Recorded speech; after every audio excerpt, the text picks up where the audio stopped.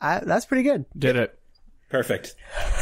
So you meant to clap, but instead of clapping, instead of putting your two hands together, you clicked on the mouse. You on a link. clap into chat. Fuck my back. No, I tried to click back from the recording over to the... Did you clap that ass? Yes. My ass is on fuego.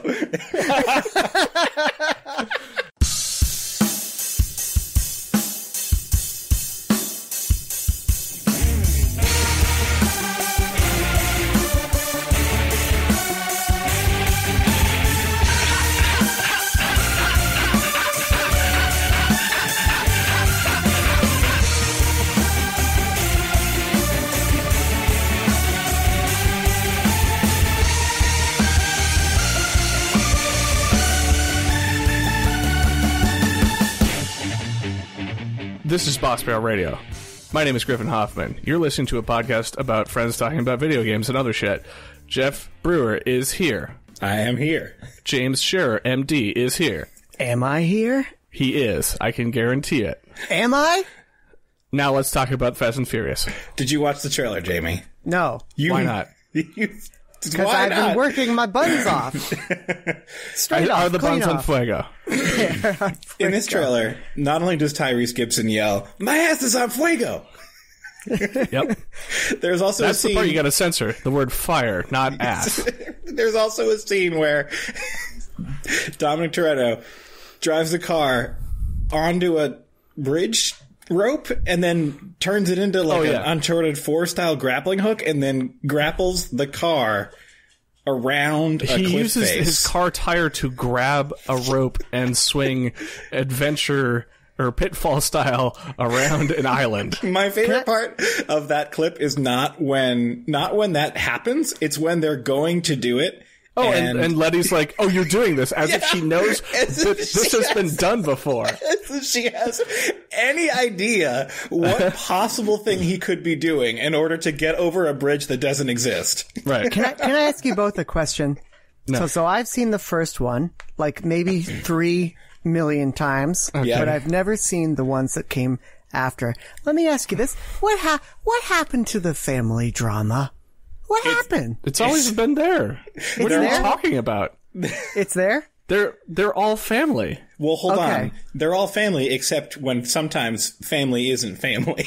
Well, yeah, that does happen. Because sometimes you get brainwashed. John Cena is Dominic Toretto's half-brother, full brother? Unconfirmed. Yeah. Are there clones? You're dipping into the Hobbs and Shaw realm. Yeah. That's more that realm, yeah. Okay. Yeah. Gotcha. There are people coming back from the dead, though. Yeah, I'm not happy about that. So It basically excised Tokyo Drift, the best of the Fast and Furious, out of canon at this point by eliminating all the characters from that movie and then bringing back the only character that had any sort of gravitas to the actions that happened to them. No, apparently they have other characters that were in the trailer. I read online. Other Tokyo Drift people. Like they're in like a freeze frame or something. Oh no, they brought back the doofy main character from Tokyo Drift, but then like they just immediately pushed him to the side. They're like, yeah, with this, you have zero charisma. You're at a negative charisma score here, buddy. Are you hoping Bow Wow comes back? Yeah, absolutely.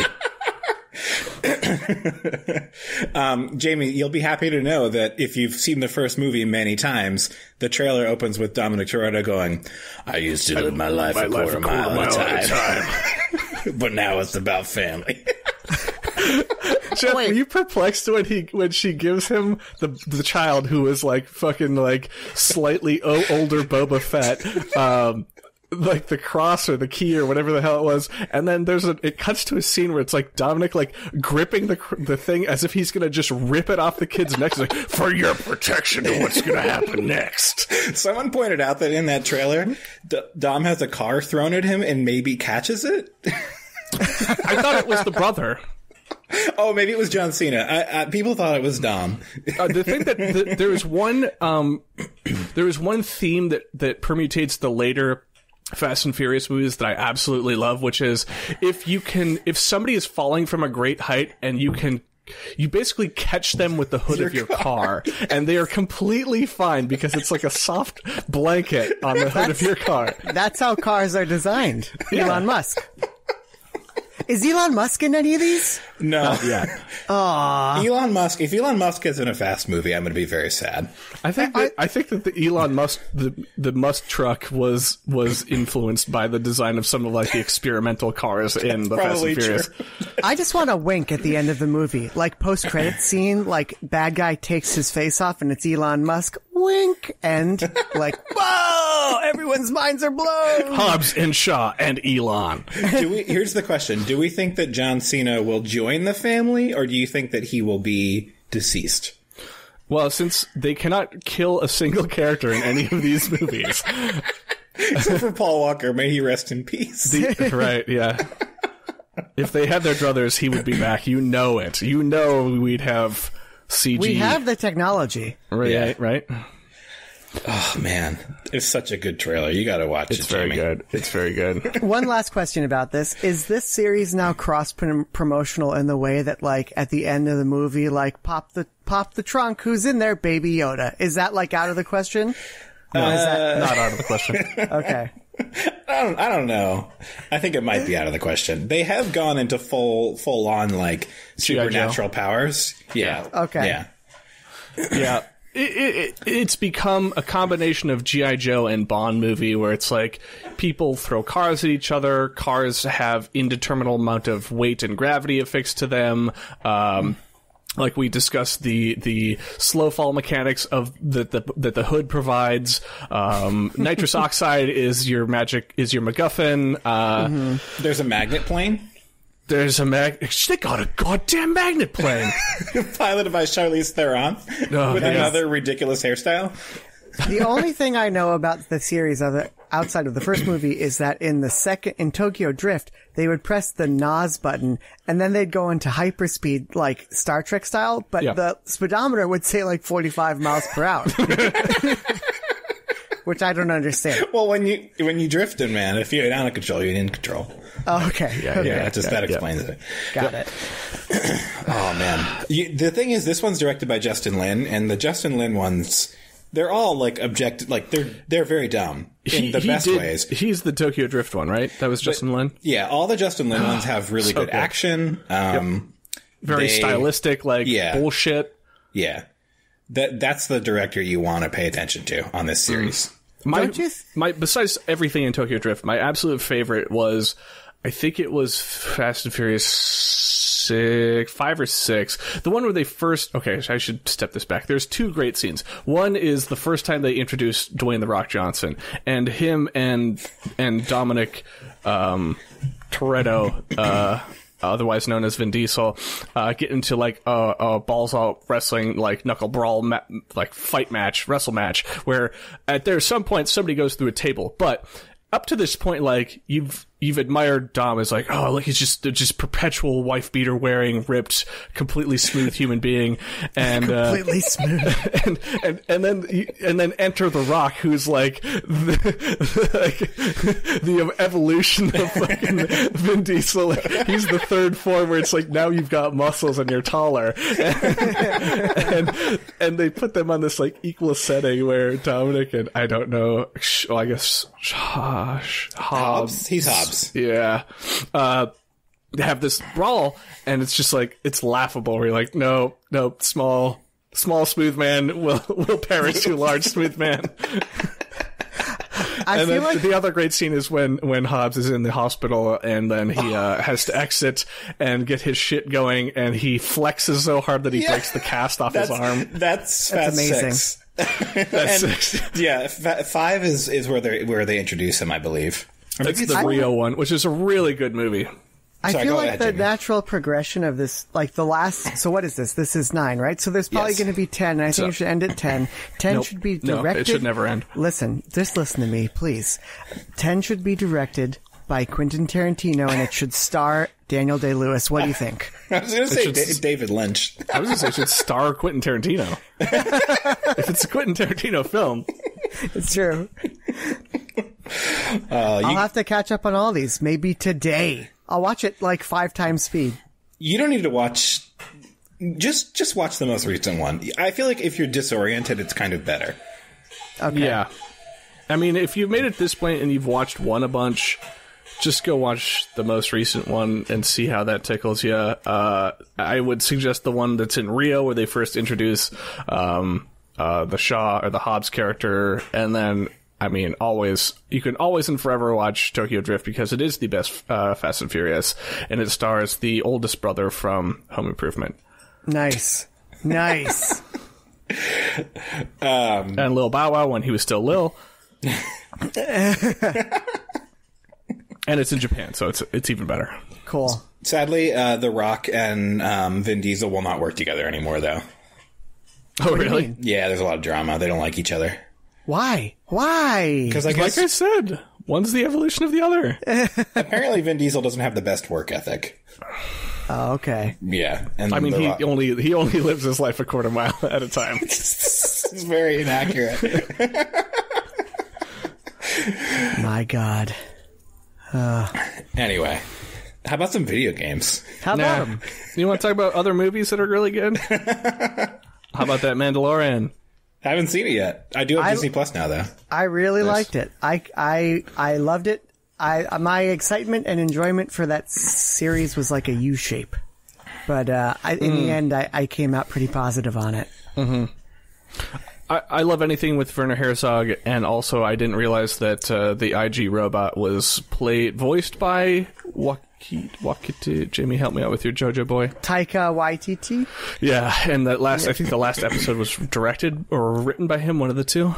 Wait, and he's also in Jojo Rabbit. He plays Hitler in Jojo Rabbit, which is amazing. Yep. Wait, God, you guys must see it. Quick question: how is Werner Herzog involved in the Mandalorian? He's in it. He's like a pseudo-Nazi empire person. Yes, dude. Fuck?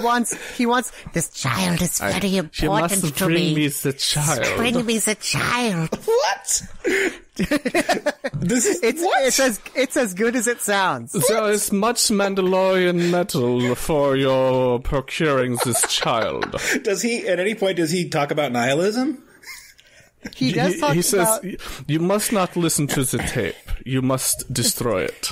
You must not listen to it. It's so good, dude. Wow, I did not know that. Yeah, it's good. I gotta check it out. And have you guys seen The Witcher yet? Nah. Yeah, I watched the first episode and I fell off it. No, dude, you got to keep going. The first two episodes are like a train wreck, but that is cool. Part of its charm. Get out of the hinterlands. Get out of the hinterlands. I was gonna say. No, but it's like fun. It's like fun hinterlands that's janky and broken, and you can your character is spawning. You can choose to not watch it. You look to the left. There's someone over there in a T-pose. You're like, oh, that's fun. It didn't land for me. It was, much like the game, it was a little tedious and a little bit too kind of dark and brooding and up its own ass. The best thing about that show is just Henry Cavill, and you're like, God, that man is beautiful. Every time I try to play The Witcher 3, I feel like it's a little too dark and brooding, and I'm like, Yep, I'm with you, Geoff. I really want to like it, though. I've bought it on, I think, 2 platforms now. It's what I'm the most worried about Cyberpunk, is it's gonna have a flavor that doesn't jive with me. That's exactly where I am. It's so interesting, because I feel like on the face of it, immediately, both the show and the game, I kind of get the sense of, we're in on it, and we know this is stupid. And maybe that's integral to my enjoyment of it. But I did get the sense, especially the show. The show to me is as campy as a Buffy, which is part of why I liked it. I get the sense from the little I played of The Witcher, which isn't much, that they're definitely in on it. It doesn't take itself too seriously, but I still just don't really enjoy the beats that it opens with anyway. I know that it's supposed to get a lot better when you play farther, but that I always just bounce right off it, and I'm like, I don't really care about this world. Yep. That's too bad, because I really find, like most people, I haven't gotten through probably half of the main game. Even though I've bought the expansions, I haven't probably gotten through half of the main game, and I still feel like I just had such an incredible time. I did the Bloody Baron quest and was like, this is good, this is intense, this is well written, and then it was like, and now what? And the game was like, I don't know. I was like, huh, okay. The thing is, in his recent videos, Tim Rogers recently pre-reviewed Final Fantasy VII Remake, and he was talking about pre-review, this. huh? Yeah. Yeah, he started doing those. They're pretty fun. They're really good. It's not a preview, it's a pre-review. It's a pre-review. Also, he's a kind of person who goes on like media blackout, so it's just him being goofy, basically. Yeah. Yeah. So he was talking about the quality of the side quests in The Witcher, and oddly enough, I agree with a lot of what he said, which is like, there are smaller quests in The Witcher 3 that take maybe a third or even a quarter of the time as the Bloody Baron quests that are even better than the Bloody Baron quest. That, like, you'll just meet a character who is only going to be in the game for a total of maybe 30 minutes, but that character is so fleshed out and has a name and a backstory and incredible acting and, like, keyframed animation and all of this crazy stuff, and it's like, and then he's gone and you never see him again, and that happens like again and again and again and again. And I feel like that's where the game really shines, even more so than the side quests or the main quests or even like the bigger side quests. I feel like The Witcher 3 really shines when you're like just in a random town, you meet a random person who's going to entertain you for half an hour and then he's done. Like, maybe you're selling me on it. I should maybe give it another shot, because since I've been doing D&D stuff, like I now have like a different perspective on video game quality, in terms of like world building and character interaction. So what you're saying is like the things that I always really am impressed by games. Like, for example, God of War, I think did that immensely, but it's like so concentrated. You only take on maybe less than 10 characters and you have that. So if you're saying The Witcher can do that at a level that's like, oh, there are many characters that all have their own like well-wrote backstories, that does kind of feel like a self-contained module. That sounds cool. Yeah, and it'll even be enemies. Like, you'll meet the most grotesque enemy you've ever seen, and you're like, all right, just let me fight you and let me get this over with, and then I'll move on to the next quest. And it's like, no, that's a character. You're gonna meet that character, and then if you want to fight them at the end, you can. But like, you know, then you're gonna move on. But let's slow mosey through this. Yeah. So I think that's a good segue into the fact that I've been playing Dragon Quest, whatever number it is. That's my Witcher. dog. Witcher, stop it. I was going to say, it's funny, Griff, that you took that to Dragon Quest, because I had the same thought about the nameless nobodies. And I think it also connects to the game I played, but I want to give you your due. I just wanted to quickly say that I'm in the same place as Griff, where like it keeps bouncing off me, but I know that I can enjoy it, and I really want to give it its due. I just haven't yet. But go ahead, Griff. Talk Dragon Quest. Sure. After last time, I got it, I played it, and I'm giving it its time. I haven't had a lot of time to play games since the last go of this, but yeah, it's really not grabbing me at all. I made it to the title card, I guess. Late title card. Is that when you jump off the waterfall? Yeah. The waterfall. And I assume that's where things really start, hitting the ground in terms of pacing and opening up. And definitely. It is like my barometer of like God of War quality of lore and storytelling and world building and character design, and not just design, but like character fleshing out. I'm like, oh, this fucking game, huh? This is a JRPG that just didn't grow up. So again, I'll give it its due diligence since we're in the kind of the slow months. But it's just, I don't know. Like, I think some of the praise for it has been a little hyperbolic. It's an RPG doing its RPG thing. I would agree with that. I think that you're right, Griff, though, that like, after you hit that title card, like the game kind of does this thing, it just in an homage to all previous Dragon Quest games, because the first game was just one character. It kind of doesn't put its absolute best foot forward in terms of not really giving you a full party, not letting you have a lot of character interaction. But after that title card, you are going to start to get some of the kind of trademark vignettes and kind of charming characters. Again, I would never expect it to be like a God of War type situation where like you're like, oh, that really makes you think. Oh no, sure, and that's fine. Like that splash after the title card where it's like, we're gonna take all the cutscenes and just jam into one hot second here so you can see what you're gonna get into. I was like, neat. Look at that guy. He's an old man who does karate or something. Yeah. That looks cool. Like, I'm excited to meet these characters, but then I'm also like, this is probably going to just be a JRPG where everybody's an archetype and nobody's actually interesting and everything's tedious. I mean, again, there are definitely archetypes. It's the video game equivalent of like sipping hot cocoa by the fire. Like, it's not. Don't go in there expecting D&D storytelling.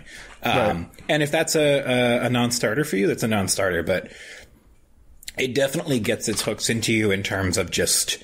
Like, it's never going to absolutely blow you away or surprise you in what it does, but it does really comfortably and really nicely. Like, it doesn't... I'm excited to get into the town vignettes that you guys mentioned, and then also to, like, get a bigger party to have combat be more meaningful than just the attack. So I'm curious about what that will yield, but my suspicion is it's not going to hook me. Because it won't have like a mechanic that I find interesting in an RPG where it's like that push pull of like strong weak strategy in combat. So this is what I'm about to say is not defending the game, because I don't think that you should have to play a game for a long time before it gets good. But I actually fell off the game completely at 8 hours. So I played this game for 8 hours, and I had, especially in the very beginning, the exact same reaction you had. And just because, and then I completely fell off it. So I probably played 8 hours of this game several months ago. I completely fell off it. And then just because I was just in the mood for that type of thing, and I remembered the experience, and I remembered thinking, yeah, I could go for some of that now, picked it back up, didn't start over, just started right back in where I was at 8 hours. I didn't remember what had happened in the story. It didn't matter. Didn't remember any of the mechanics. It didn't matter. And I just picked up at 8 hours again. And then I completely fell in love with it. And I think part of the reason why I fell in love with it was I was coming back to it, knowing what it was and craving that. And also, unfortunately, it is the type of game that gets much better at 12 hours and gets really a lot better at 25 hours. And, you can't excuse a game for that, but that just happens to be, that's just the reality of this game. I think that there's this unfortunate fact that the Dragon Quest fan base expects a lot of homage and a lot of nostalgia. Mm-hmm. And the game kind of front loads with this very slow kind of, plotting opening, whatever, where you have your one character, you spend a long time with just that one character, then you get 4 pretty quickly, and it really starts to pick up. I think it's still pretty fun with 2, but once you have a full party, it definitely, the strategy starts to emerge. I would say that the one thing that might hook you in terms of mechanics, Griff, is pet powers are kind of cool. Okay. Again, it's not, don't expect anything earth-shattering, but once you have multiple party members, and depending on the skills you learn, your characters can get pepped up, which just basically means their abilities become enhanced. And if multiple characters pep up at the same time, you can use powers, which do various things depending on what kind of powers you use.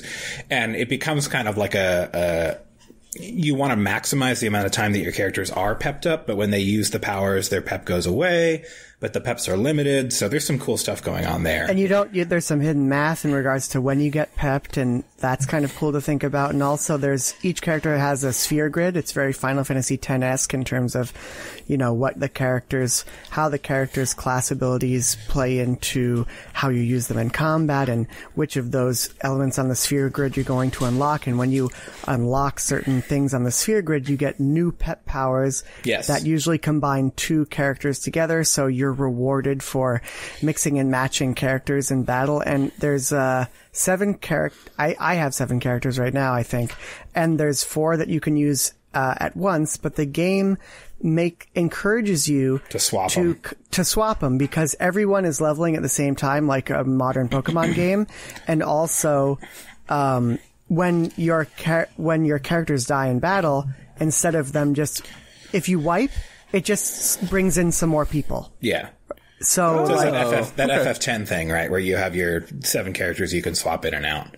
Sure. Yeah, and it's really fun. And so part of the interesting moments in combat come from, I didn't really want to use these 2 people together but he's dead and I don't have any way to bring him back right now. So let's swap this guy in. And then like something cool happens between those 2 characters that you didn't even want to fight together. And then you're like, oh my God, now I can use them in this way going forward. So that's kind of cool. But no doubt, all of this is buried under 25 hours of... I wouldn't say 25 hours. I would say that it starts to get pretty fun probably around the time that you hit the desert. I think that's when it starts to get pretty cool. That's true. What is that? Maybe 12, 15?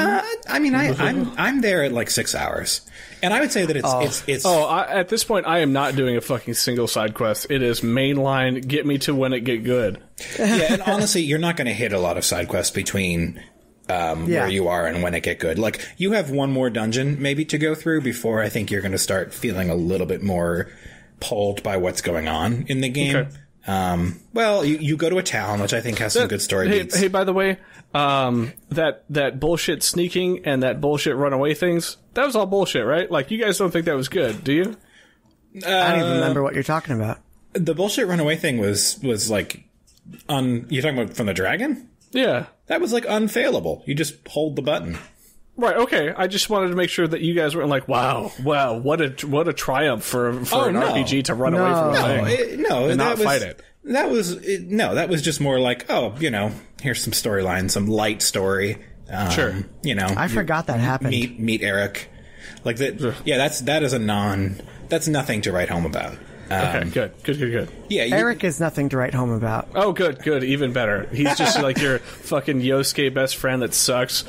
Yeah, I mean, he gets a little more interesting later, but he's charming, but he doesn't have a lot going on.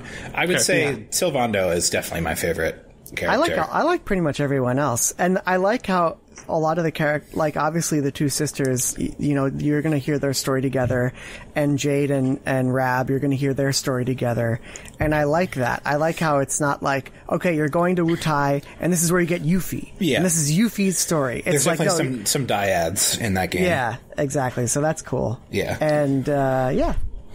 Well, speaking of Yuffie, we have to talk about something besides Dragon Quest. So let's move on. Okay. Shall I tell you guys about my time with Disco Elysium? Yes. So when you were talking about some of the storytelling in The Witcher, that's what kind of took me over to Disco Elysium and this game. So as with every like deep Western RPG, I feel like I have this experience where I start it and I'm like, I don't understand.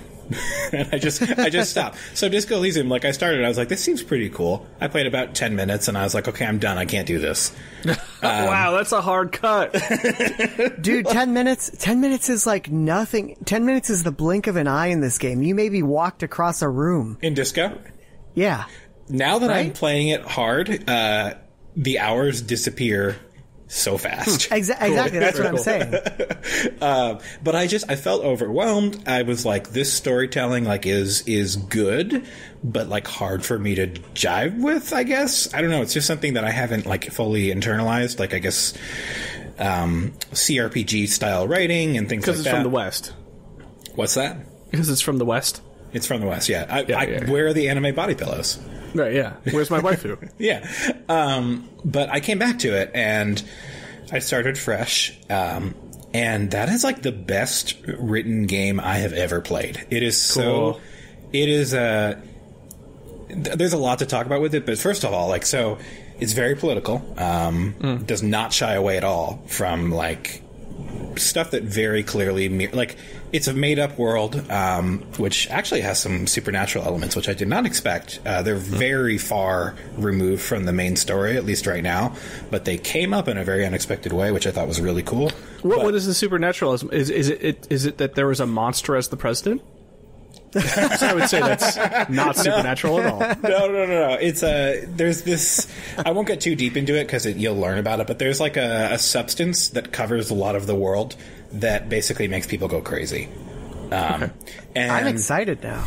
It's possible that you will play the game and not even learn about it. It was buried relatively deep in a conversation tree with a character that I took a shine to for some reason or another. But anyway, so this is a game that's super political. It's set in a world that is very much like our own world, except slightly remixed.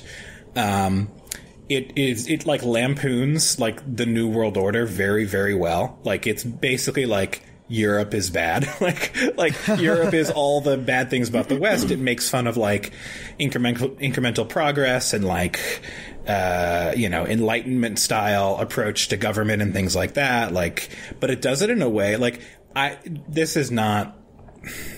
So, like, I sometimes in different points in my life, I've been more or less supportive of, like, the status quo, as it were. This game, I feel like if you showed it to someone who was like, yeah, I like things as they are, like, it so effectively undercuts that entire message without making any other message out to be good. Like, I feel like as I play this game, I feel like I'm actually learning about, like, the futility of all political systems in, like, a genuine way.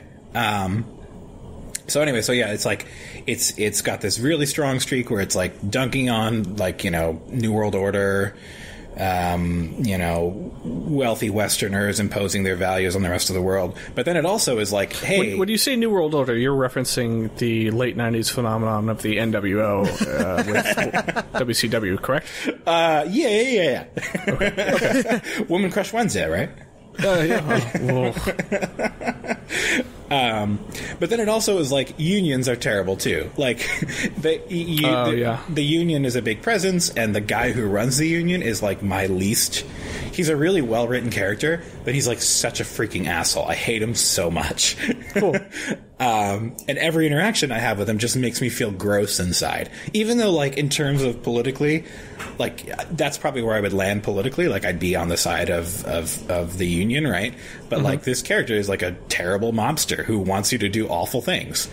And the character that I like the best is, like, this person who's profiting off of, like, free market, neoliberal values and all this stuff. But she's, like, very clear-headed about the fact that she's doing that. And I don't know, the game just does such a good job of making its characters into human beings, and making you want to learn more about them. And then you, the main character, are just like a total... You're a total train wreck. Like I initially thought when I was reading about this game that like, okay, like you kind of had some control over your character's history. Like you could actually role play elements of like non-present for them in real time. Like you could say like, oh, like I was a shitty cop or I was a good cop. But no, like you have a backstory that's it's all shitty cop, isn't it? It's all just all like different cop. Flavors of shitty cop. Well, no, it's not exactly all shitty cop. Like you learn more about who you are. That's all set in stone.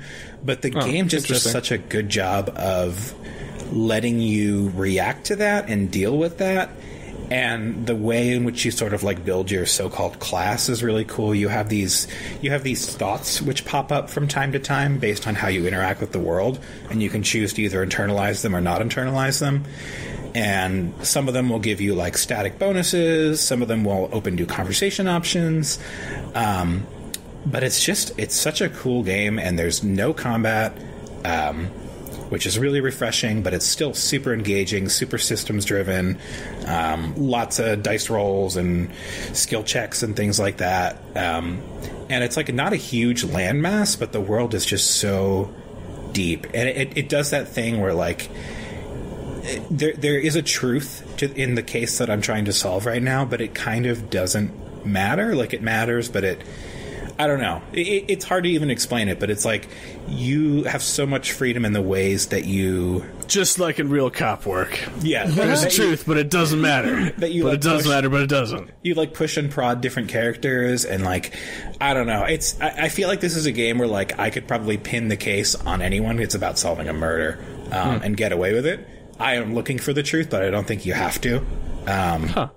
It's just really cool. I don't feel like you have to do anything, which is really kind of the most jarring thing about the game for me. And it took me a while to get used to it, and now I feel like I definitely want to play it, but it's kind of, oddly enough, I kind of in my own head equate it with like the hanging with your buds phenomenon of DQ11. It's like, I'm not here to do any one thing in particular. I'm here to go with the flow and enjoy my time in this space.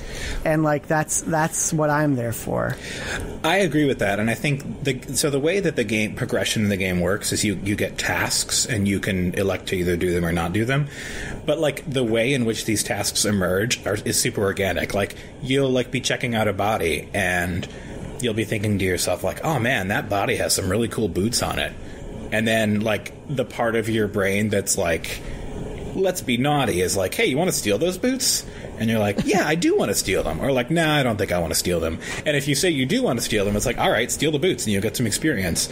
And if you don't, you might get a different path to get experience.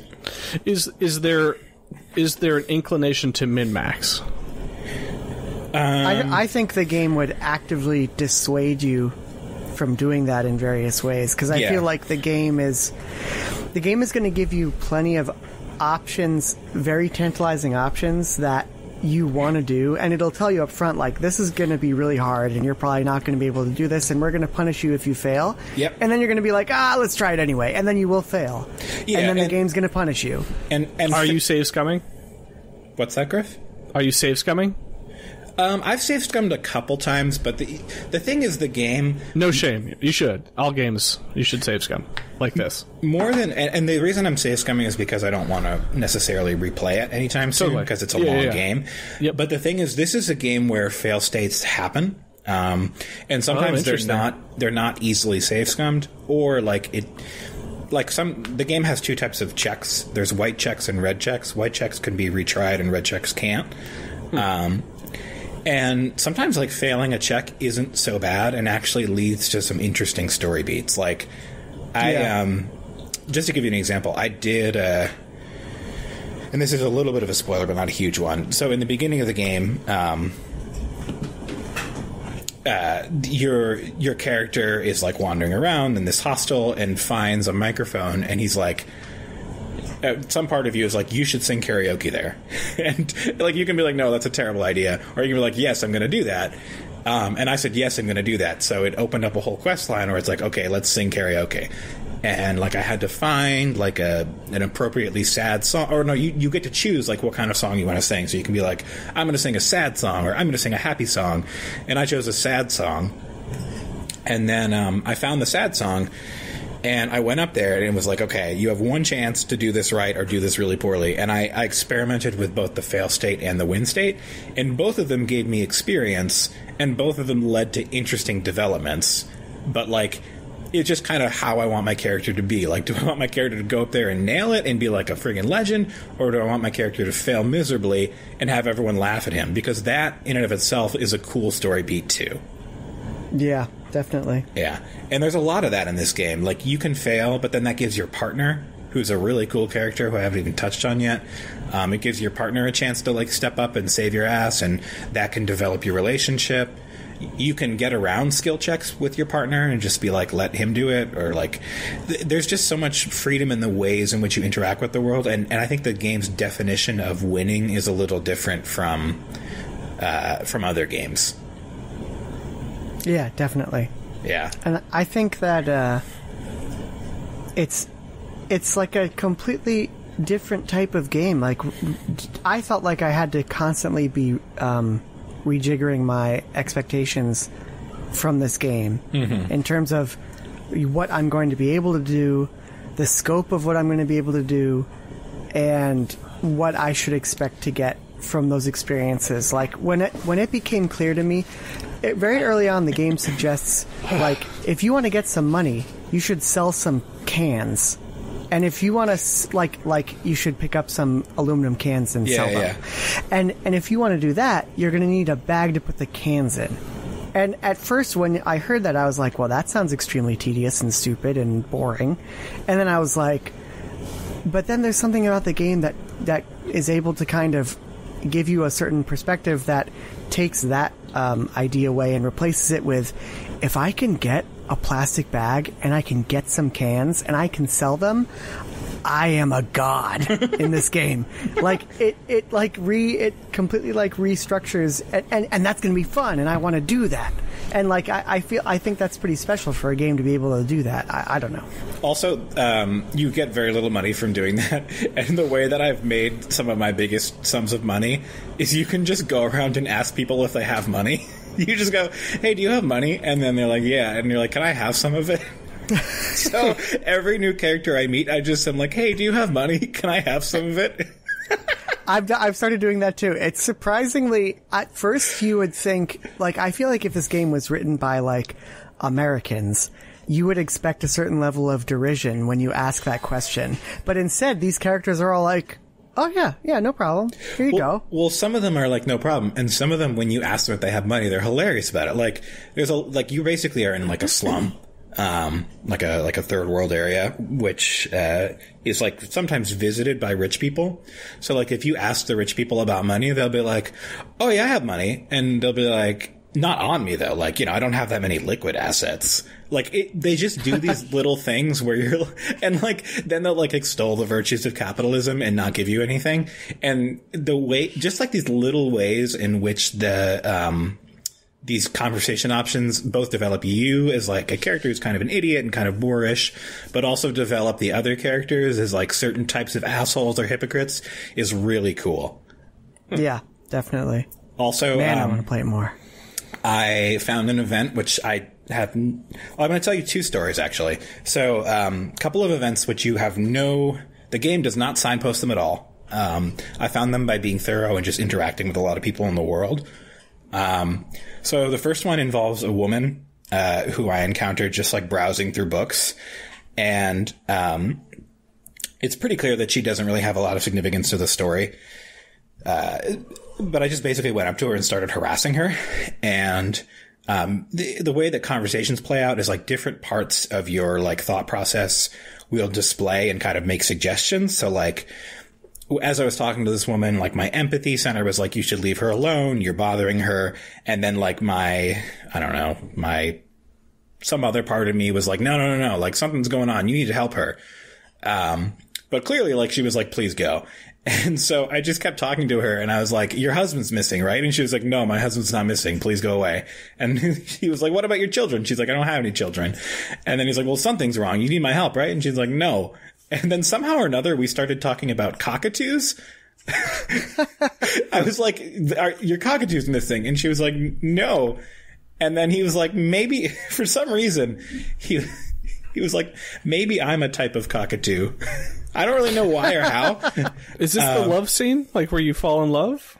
No, I don't even remember exactly how this happened, but somehow or another, we landed on cockatoos, and the character being like, "Maybe I identify with a type of cockatoo, like it's my spirit animal." And then I got a quest to find out what type of cockatoo I was, which involved going into the bookstore, asking the lady for books on cockatoos, finding the book, and then electing to steal the book because I didn't have any money, and then reading the book and being like, "I'm that kind of cockatoo," going back out to the lady and being like, "Hey, guess what? I'm this kind of cockatoo," and her being like, "What the hell's wrong with you?"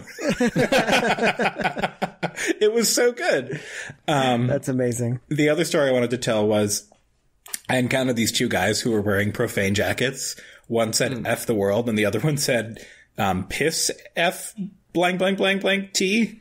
For some reason, that's like a slur that they throw around a lot. They put stars in there to make it so that no one's saying it.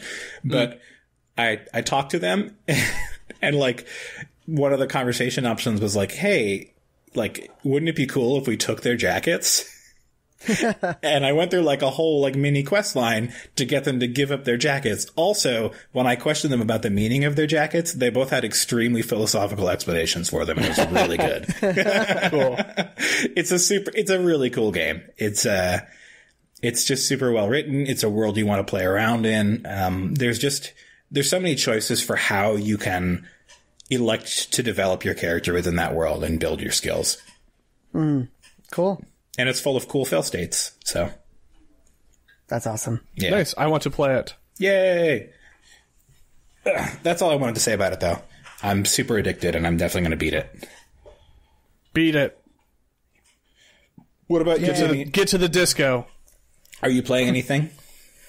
I've just been playing a ton of Dragon Quest. It's so good. I'm now realizing... Well, actually, I wanted to talk to you about this. So, I am playing Dragon Quest XI S with Echoes of an Elusive Age, whatever, the Switch version. And there's more stuff in it, but having not played the original, I don't know what's new and what's old. And I got to the second act of the game, and all of a sudden I'm getting a lot of stuff that I don't think you got at all, Geoff, right? Yeah. So when I got to the second act, I immediately went to the hero. Okay. So after about 40 hours, the bad guy wins, and that's not a spoiler. I'm not going to say anything else.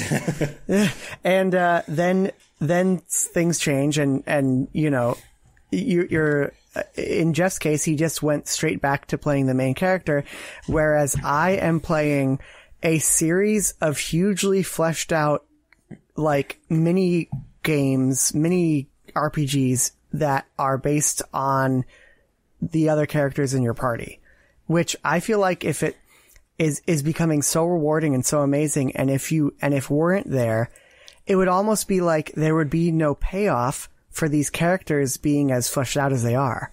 And I feel like it's so odd that this wasn't in the main game. And Geoff, when I say that with each of these characters, it's like a really kind of fully fleshed out, like, plot piece. I mean, like, with Sylvando, like, you start off in a certain location, and I was thinking, okay, I'm probably going to get a little mini story in this location, and that'll be it. And it's like, no, you're gonna build a different party with different characters, what? and you're gonna go from location to location for a few hours. What? And get a whole new story. When you say different characters, you mean characters who weren't in the main game? Characters who weren't in your party in the main game, and they're not really like in your party party. They're like hanging alongside you and occasionally doing attacks. Yeah, but they only do the attack that they do. You know, yeah, or like one of like 3 different things they could possibly do. But they're characters, and part of the funny thing about Sylvando's little plot line is that he, you know, the bad guy has won and the world is bad. And so he wants to bring smiles back to people's faces. So he like amasses this army of weirdos that you're constantly swapping in and out of your party. And they all do like one attack, and you can swap them out at a campfire. But it's like all of these people, there's like at least 8 of them or 9 of them. And you know, and you're just going from city to city, like getting more of these people, and they're joining your party, and you know, you have this nice little subplot, and it comes to a nice close, and then it ends, and now I'm Jade, and I'm starting that, subplot. It's really cool, dude, and I can't believe it wasn't, in the main game. It's nuts to me. Yeah, no, it's interesting because I don't know if that will, you'll have to tell me what you think when you get control of the hero back, because I feel like not really fully knowing what's going on in the world, was pretty powerful as the hero, but, I don't know. I'm curious. So it'll be interesting to hear what you think. But, the story beats that happen when you do get the hero back, I thought were really cool. Okay, cool. I'm excited.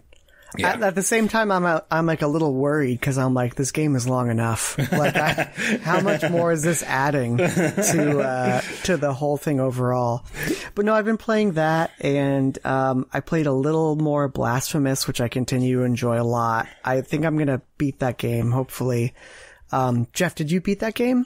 No, I don't own it yet. I missed the sale, and then I was like, I'll wait. It's a really good game, dude. Yeah. No, I definitely want to get it. I'm just, where I'm not actively playing it right now, I figured I would just kind of bide my time.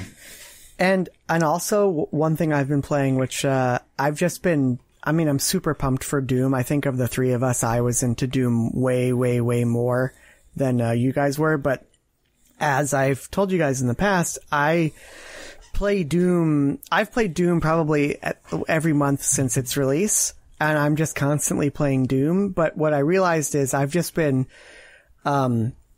playing the same save and, you know, you can go back to the levels and like find more of the secrets and stuff. But I realized that, you know, within that save, I've been playing on the easiest difficulty, and which is great. Like it's still fun, it's still challenging, it's still interesting. But what I started doing recently is I started a new save on the 3rd out of 5 difficulties, and it's like a completely different game. And it's really, really fascinating, the ways in which it's different. And I think it's probably going to be closer to, based on what I've heard about Doom Eternal, it's going to be probably closer to what Doom Eternal is going to make you do.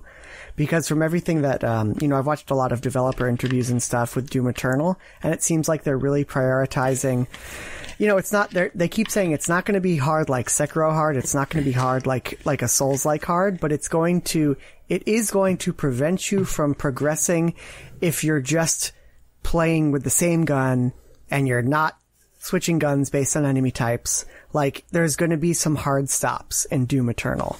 And those were there in Doom 2016, but not if you're playing on the easiest difficulty. On the easiest difficulty, you can just pick the gun you want and just blow through the game, and it feels great. But now that I'm playing on, you know, a mid-tier difficulty, it really does feel like just constant combat puzzles, and it's really, really cool and really good. And probably what reviewers were responding to when it got the effusive praise it did in 2016, but I never really experienced. And it's just such a phenomenal game in so many ways. Neither of you beat it or played it significantly? I thought Jamie. Griff played the heck out of it. Are you fucking kidding me? I think Griff really loved it. You did? Doom why am I my favorite game of 2016. Fuck off. I played like an hour. You probably picked some horse shit like Firewatch or something like that. Okay, so I probably am taking what I remember of Jeff's experience and Correct. just like... Or probably Overwatch more than likely. Yeah. Nope, it was Dishonored 2. Your favorite game ever, remember? Dishonored 2, I love, and I still also go back to. Cannot hold a candle to Doom 2016. You're right. I think it's probably Doom is a better game, but I still love Dishonored 2.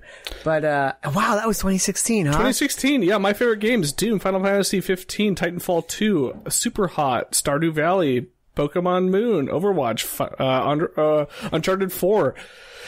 Zero Time Dilemma. Wow, that should have been higher, huh? Deus Ex Machina, Mankind Divided, and Street Fighter 5 and Firewatch. Also, Zero Time Dilemma shouldn't have been higher. It was not a very good game. Yeah, you're right. You're absolutely right. You're absolutely right. Was Doom on my list at all? I hope so. I don't have your list, bro. Okay. But, yeah, so I just love that game. Griff, do you find yourself going back to it? I cleared it. Like you 100%ed and I didn't do like all the challenges, but I went back and like got all the weapons and did all the like the challenge events. I played the multiplayer. I think there's a video of me playing it on YouTube. Snap Map and friends. Snap Map, motherfucker. Snap Map. Did you play on a not easiest difficulty? I did not go back and replay it on a harder difficulty, so I played whatever the base model was. But I mean, like the first time you play through, there's 3 difficulty levels. Once you beat it once, then there's 5. But do you remember if when you played it on like the easiest one? I played it on whatever was the recommended difficulty. So probably did not go the back. easiest. Probably not the easiest one, yeah. No, but I did spend a lot of time on that game, like going back and like doing the challenges and finding the secrets and trying to, get all the mods and everything. But the fact that you're going back to it and like jacking up the difficulty for like a different experience, like that's really exciting because that's everything I've heard too for Doom Eternal, where it's like this is gonna fuck your butt. Yeah, exactly. But suffice it to say, Griff, when you played it, you were weapon switching, and you would see a certain enemy type, and you would switch to a weapon that you found effective for that enemy, right? Like I played with the super shotgun, and when I had to switch from the super shotgun, I used a couple other guns, but I've heard that the same thing where it's like, this game encourages weapon switching and juggling of mechanics and abilities and whatnot. But I don't know. I don't want to speak too much about a game I haven't played. But I did love the first game, and I love the speed of it, and I could not get enough of that game. Yeah. So you were I think in the first game, the super shotgun is like the gun, and they kind of wanted it to be that. My game of the year in 2016.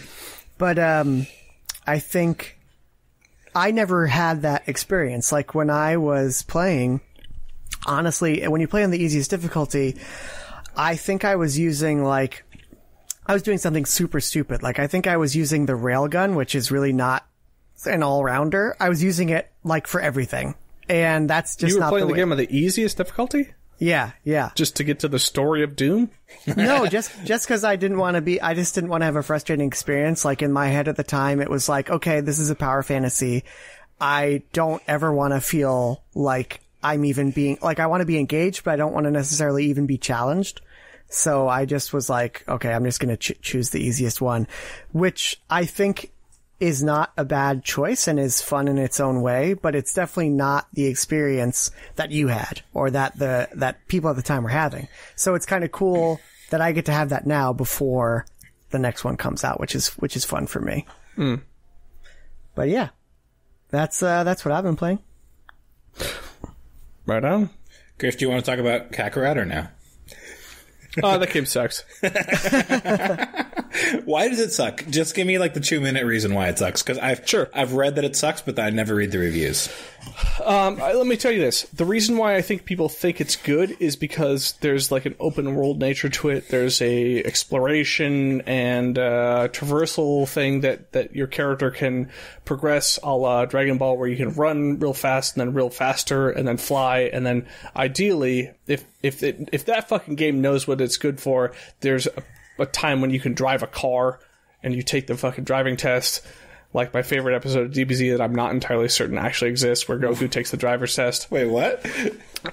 This may be a Mandela effect thing here for me, but I'm 100% certain there was an episode of DBZ where Goku takes the driver's test and he tries to buckle his seatbelt and it keeps hitting him in the face. But there's an open world nature where you can, run around from location to location and kind of crack down, collect orbs to get power-ups and improve your character stats and so on and so forth. But, having played, the game for maybe an hour, it's, hey, did you like Dragon Ball Z? Yes, I did. Do you like a poor handling, uninteresting, fighting game that's not even a fighting game? It's just a bunch of nonsense where you mash the same button. It is the same Budokai nonsense that the game has always been, but with this wrapper of an open world around it. And neither of those things were able to if there was more open world and less fighting, if this was a DBZ RPG with an open world, hell yeah, I'm there.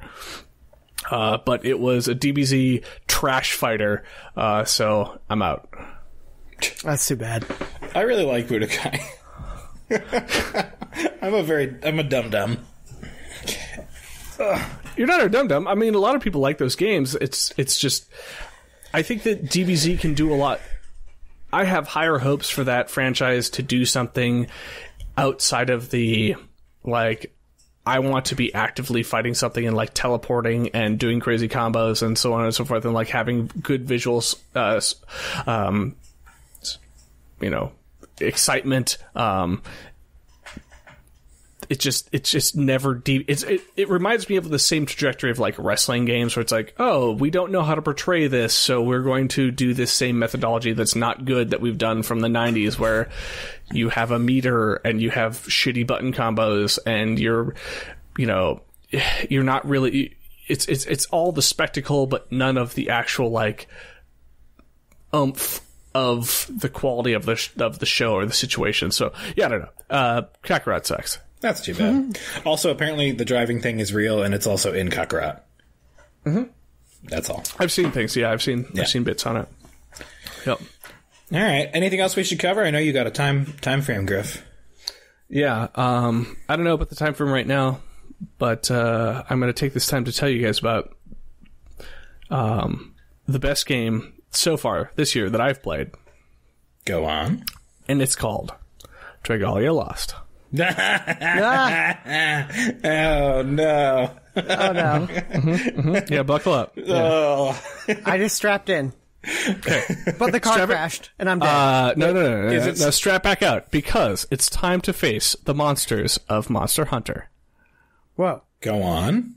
So I know you guys give me shit about this game a lot, but I played it. They've been doing this bizarre partnership with Capcom over the last year, and they had a Mega Man event. They've had a Fire Emblem event. The Mega Man one was super wild, where you get Mega Man as a character, and he's a fire type, which doesn't make any sense, but whatever. You have to fight the 8 robot masters. But what we're facing right now is this event for let me just click on it here. Monster Hunter, and it's called the Primal Crisis. Yep. What does that mean? So you know what it means. The thing that's actually really cool about this game is every once in a while they'll do like a major event to kind of throw things on its ear. So like Fire Emblem, they did they changed the game up where it's like, oh, each person is going to start at a different part in the map, and it's more like a strategy RPG where you have to manage different lanes as as enemies are coming down them. And then Mega Man was like, hey, you're going to fight the robot masters, and you have to change up your loadout, your kit, to accommodate to then account for like the certain weakness of the robot masters. And then this one has this really fucking fascinating mechanic where it typically within Dragalia Lost, like, you have to fight a monster and there's a time limit, and you're just gonna either trounce it or you're not up to that level, and you'll reach the time limit of 5 minutes, and it'll be instant death, and you don't beat it.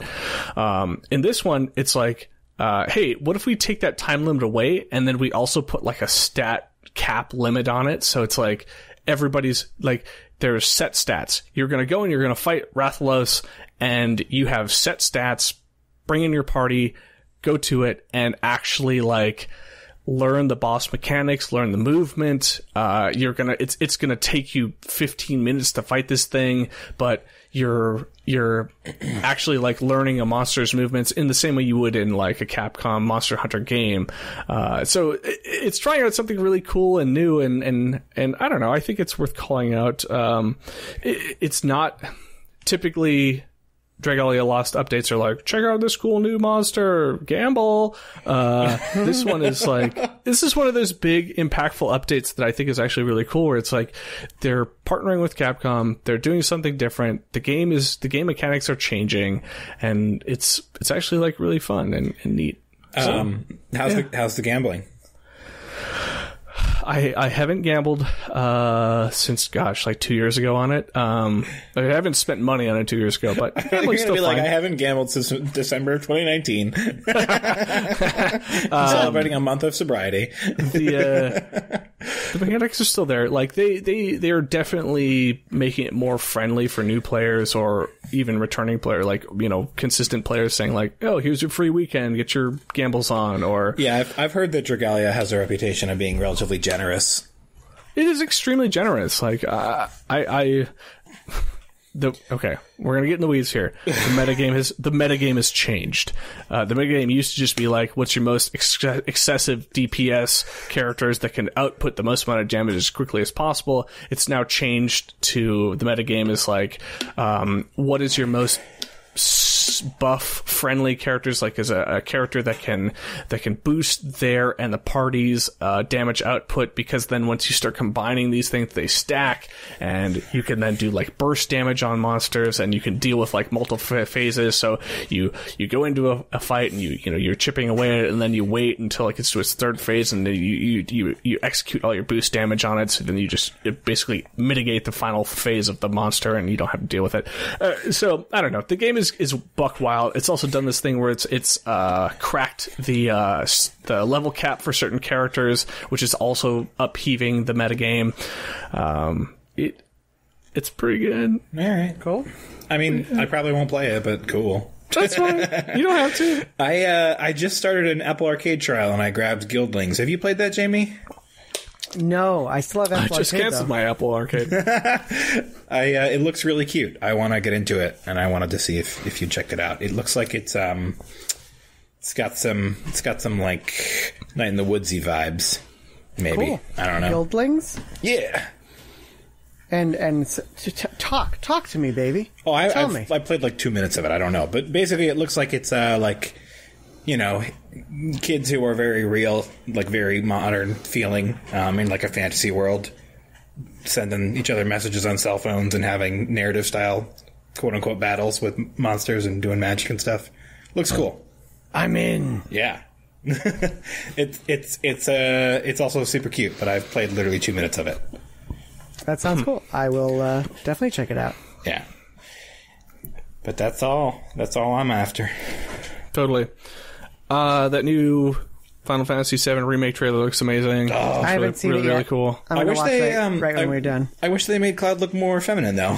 It's really weird because it's just Cloud. It's just the same exact face, except with pigtails and a dress.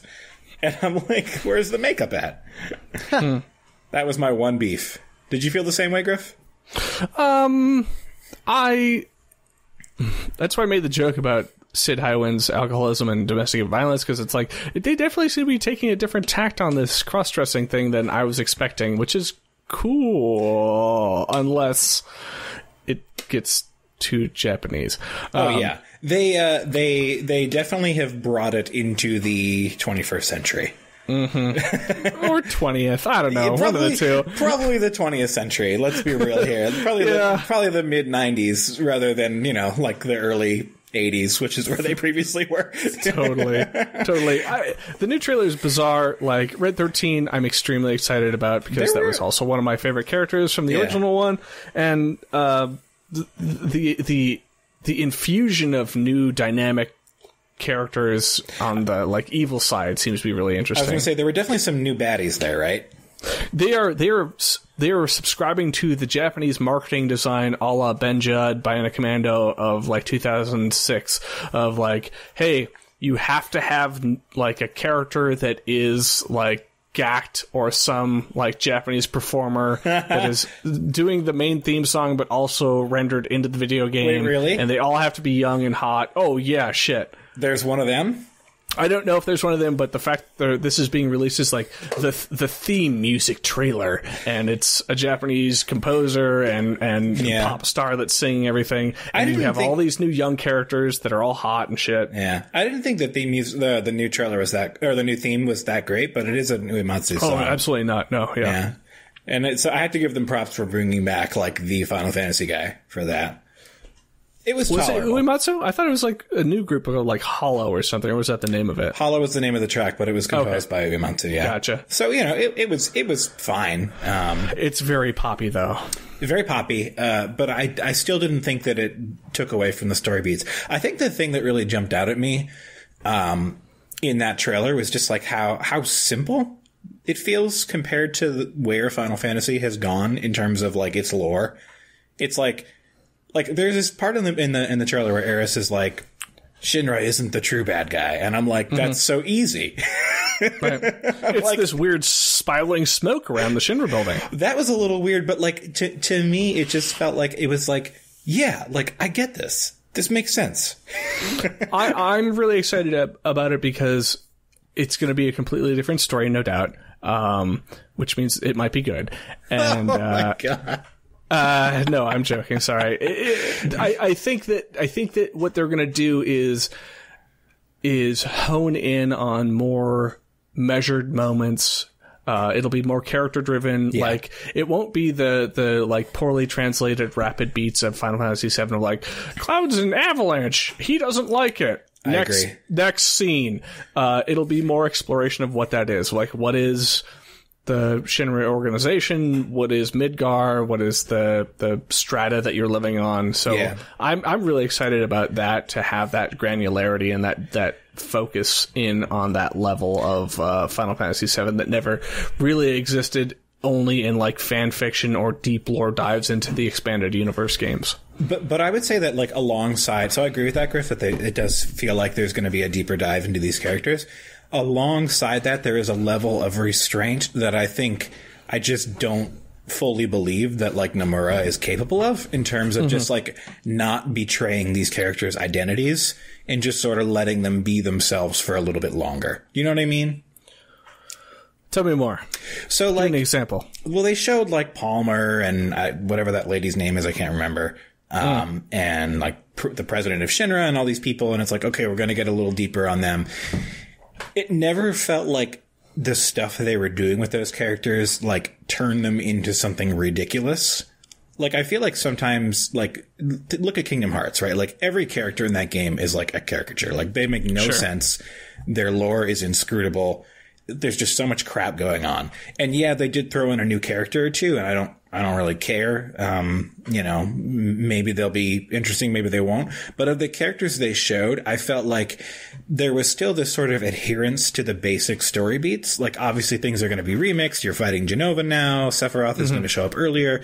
But, like, I felt like there was enough sort of recognition of sort of the core plot and the simplicity of it, alongside further development of these characters. Totally. Yeah, I get it. The way that I take that in personally is, like, this is an interpretation of the Final Fantasy game that should have been, that people wanted, and not like the, 7 was so perfect, and then they were able to birth this beautiful gem out of it. It's like, no, this is like, this is maybe a distillation of what they wanted from that game into something that has a little bit more meat to it. Yeah, but again, like, they're not disrespecting the source material, and they're not infusing it with just, I think, the bullshit that has come to define the Final Fantasy series right now. Like, just like the ridiculous, or just like ridiculous nonsense, like giant boobed women, you know, being like, I'm gonna fix your car and send you on a mission. Like, there's none of that. And every time that there isn't that in a trailer, I'm like, holy crap. Like, that's a good point. That's a really good observation. Like, that trailer just opens and Cloud's like, I want to be a soldier and, like, go save the world. And I'm like, yeah, that was that scene. Like, has a little more window dressing on it, but, like, you're not making it awful. You're not making Tifa have, like, a bikini on. You're not, like, you know, like, yeah, there's the weird smoke that, like, tells the future or something, but even that feels a little bit restrained. They haven't gone crazy with it yet. Well, I think it's also, it's restrained, but it's also like, this is different. Like, what is this? It's also, like, not, you know, it's Mako energy. Yeah. You know, you're like, this is something new. What's going on here? I get that. Yeah, I'm very positive on it. I'm very excited about it. I'm surprised at how positive I am, because I just keep expecting them to somehow goof it up. But the trailers feel really good. I fully expect it to still be goofed up, which is probably why I'm still high on it. Because you want it to be goofed? I fully expect it to be goofed and hot trash, just like most Final Fantasy games for the last 10 years. Oh my god. I mean, no, that is true. Don't you do that to me. You know I'm right. Except for Crisis Core. The best game ever made. That was previous to 10 years ago. Was it? I don't know. That's scary. And I haven't seen any Crisis Core bullshit yet, which makes me very happy. Anyway. But yeah, any other video game news that's of note? Did you guys see the back of the Series X? I sure did. Ports. It does. Only one HDMI. You know what that means? Nothing. Sorry. Can't get my cable television. I can't get my achievements for watching the NCISs anymore. Phil Spencer said he likes frame rate. You know what that means? There's nothing at all. Literally nothing. All right, y'all. I think we're probably good here. There is not a lot of news, unless you guys want to talk about anything that and honestly, I think the Final Fantasy stuff is the most interesting. But if there's anything else, nope. My cat is also just trying to use my microphone so badly right now. Oh, gonna use it. He wants to get all up in there and start nuzzling it. Can we get a little Thurston? His meows are more like... Yeah, that's good meows. Yeah, they're really good. All right, so February, we're there. We made it. Just gonna keep on playing some more Dragon Quest as the year goes on. Sounds like it. It'll never end. I'm Griff. I hope it finds a moment where you feel better about it. But if you give it a fair shake and it doesn't speak to you, then it is what it is. Totally. All right, is what it is. 2020. All right, guys. All Goodbye. right. Bye. Goodbye.